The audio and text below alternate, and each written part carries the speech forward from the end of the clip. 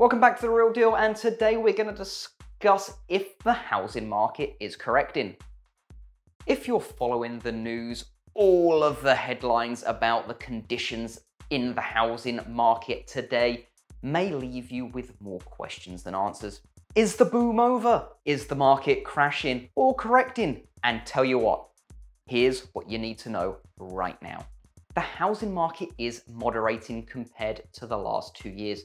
But what everyone needs to remember is that the past 2 years were record-breaking in nearly every way.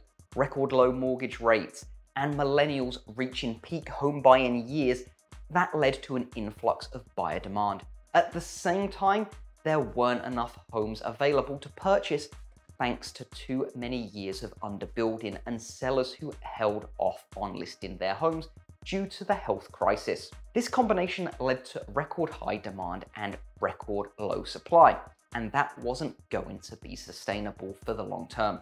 The latest data shows early signs of a shift back to the market pace seen in the years leading up to the pandemic. Not a crash, nor a correction. As Realtor.com says, quote, "The housing market is at a turning point. We're starting to see signs of a new direction." Home showings then and now. The Showing Time Showing Index tracks the traffic of home showings according to agents and brokers. It's a good indication of buyer demand. Here's a look back at data going back to 2019. The 2019 numbers give a good baseline of pre-pandemic demand, shown in grey. As the graph indicates, home showings skyrocketed during the pandemic, shown in blue. And while current buyer demand has begun to moderate slightly based on the latest data, shown in green, showings are still above 2019 levels. And since 2019 was such a strong year for the housing market, this helps show that the market isn't crashing, it's just a turning point that's moving back towards more pre-pandemic levels. Existing home sales then and now. Headlines are also talking about how existing home sales are declining. But perspective matters. Here's a look at existing home sales going all the way back to 2019 using data from the National Association of Realtors.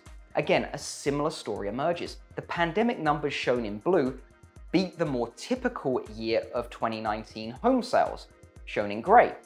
And according to the latest projections for 2022, shown in green, the market is on pace to close this year with more home sales than 2019 as well. It's important to compare today not to the abnormal pandemic years, but to the most recent normal year to show the current housing market is still strong. First American sums it up like this, quote, "Today's housing market looks a lot like the 2019 housing market, which was the strongest housing market in a decade at the time." Ladies and gents, here's the bottom line. If recent headlines are generating any concerns, look at a more typical year for perspective. The current market is not a crash or a correction. It's just a turning point towards a more typical pre-pandemic levels. So let's connect if you have any questions or concerns about our local market here in Sarasota, Manatee County, and what it means for you when you buy or sell this year. That's all we've got time for on this episode of The Real Deal. So as always, don't forget to like, share, comment, and subscribe. We'll see you next week.